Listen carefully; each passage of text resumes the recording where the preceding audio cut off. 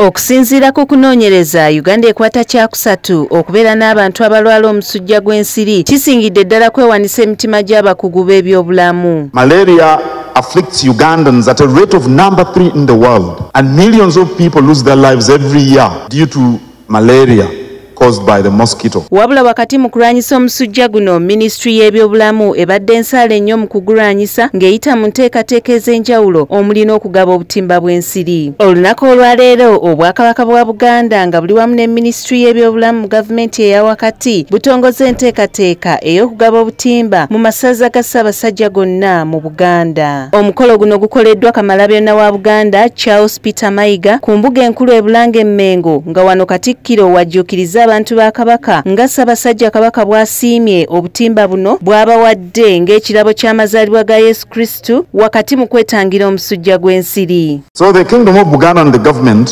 through the Ministry of Health is giving the Ugandans a Christmas hamper, and that hamper is the mosquito net. Go and register yourself with the LCs and other officials in your locality and ensure that you get a gift hamper from the Kabaka of Buganda and the government of Uganda to save your life.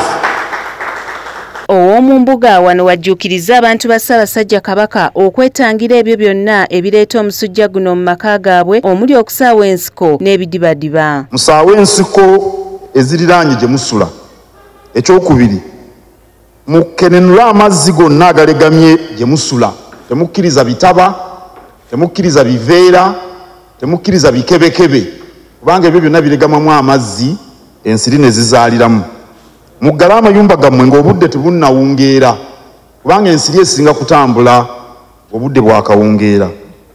Muzitangire okuyingira, ate abasobola mukozese obulagala bwe batunda obutali bwa bulabe era abasawo babutubuulira, obumu bwa bwakunyookeza kulaba nti ensiri tezituluma. Wabula ow'omu mbuga akubiriza abantu ba Kabaka abagenda okuweebwa obutimba buno okubukozesa omulimu gwabwo wabula baleme nate kubukozesa mirimu mirala.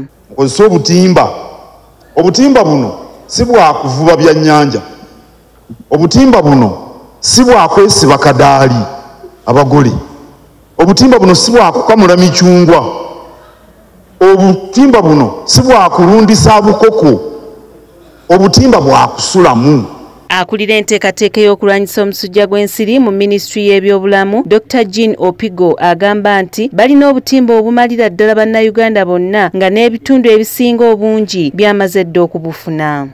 We have enough mosquito nets for all Ugandans, close to 29 million mosquito nets.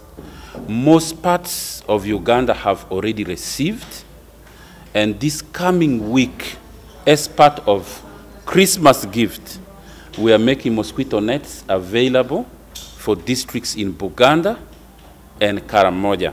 Okusinziira ku Ministry y'ebyobulamu mu gavumenti eya wakati, enteekateeka eno yakutandika ku Sande Sabbiiti eno n'okuwandiisa abantu ba Kabaka nga bano baakubasanga mu maka gaabwe. Era nga tugenda okutandika okuwandiisa abantu okufuna obutimba bw'ensiri nga tutandika ku lunaku olwa Sande nga 17 omwezi guno. Tugenda kuwandiisa abantu, tulina abasawo baffe ab'oku byalo be tuyita VHTs oba community health workers, bagenda kubanga batambula nnyumba ku nnyumba mu byalo byonna, mu buli ggombolola mu district yonna. Butimba bulungi bulimu eddagala eritta ensiri, ate eddagala eyo terina bulabe bwonna ku muntu yenna, osobola obukozesa okulaba nga tutangira omusujja guno ogw'ensiri. Oluvannyuma Katikkiro Charles Peter Mayiga akulembeddemu enteekateeka eno ey'okugaba obutimba buno mu butongole nga ne bannamawulire bafunye ku mukisa guno.